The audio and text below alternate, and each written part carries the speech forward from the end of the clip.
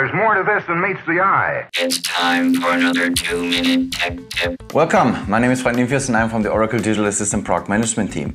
In these 2 minutes, I want to show you the Conversational Designer and Oracle Digital Assistant that you can use to build mock-ups of your conversational design to generate them into a runnable prototype. This is the visual designer that you start from the icon here. And for every conversation in your use case, you build a task. So I do have an order pizza task.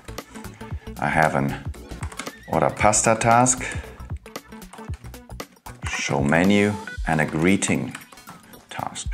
Now, I can implement each of the tasks in the Conversation Designer. So the greeting task is easy. It's just the bot welcoming the user. The order pizza task is more verbose, has more interactions between the two actors, the bot and the user. The user starts with a request and the bot then, in this case, replies with showing a menu. Now, this is a card layout that you can declaratively design. So if you see, these are the cards that are defined and you see how the visual editor gets synchronized with the selection in the dialogues.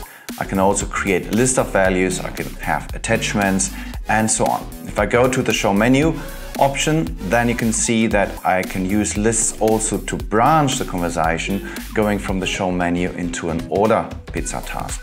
Once you're happy with the design, you can decide to either run this in a simulation or you generate the skill for testing in the embedded skill tester.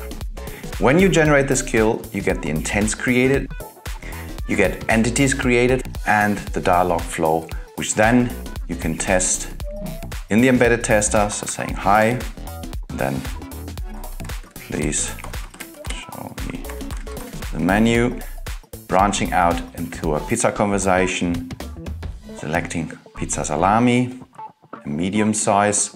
When I'm asked for the crust, I could say, I like a thick crust, but make it a pizza Hawaiian. And here you see how actually NLP and entity extraction already work together in the prototype that you built. Was that a good tip? We have learned much. We want your opinion. Thanks for watching and stay tuned.